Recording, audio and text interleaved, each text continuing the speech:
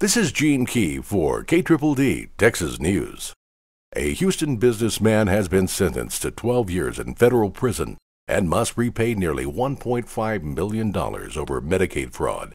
The Associated Press reports prosecutors say 34-year-old Benjamin Essen was sentenced Wednesday.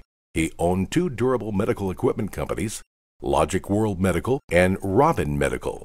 Investigators say Essen used the identities of Medicaid beneficiaries to file false claims. Essen earlier pleaded guilty to conspiracy to commit health care fraud, 5 counts of health care fraud, and 2 counts of aggravated identity theft in cases since 2004.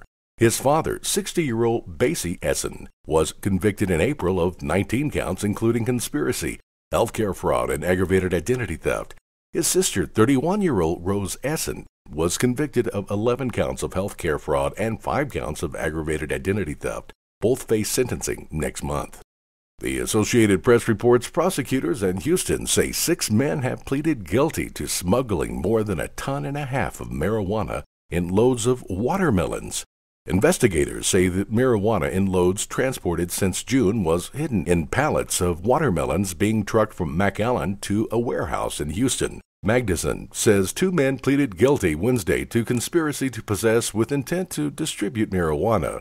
4 others pleaded guilty Friday. The men are from Houston, Roma, and Rio Grande City. All will be sentenced in March. They face up to life in prison and maximum $8 million fines.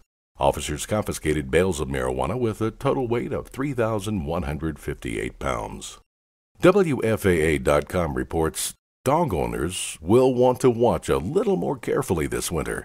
A highly contagious strain of dog flu has turned up in several states, including Texas. Veterinarians suggest owners get dogs a flu shot if there are plans to board the pet or take it to a groomer in the next few months. People cannot catch canine flu, but a person can spread the virus through their clothes. Symptoms for dogs are roughly the same as humans. If you'd like the latest Dumas, Panhandle, and Texas news on your mobile device, you can follow KDDD News on YouTube. Simply search KDDD or Gene Key on Facebook or Twitter. This is Gene Key for KDDD Texas News.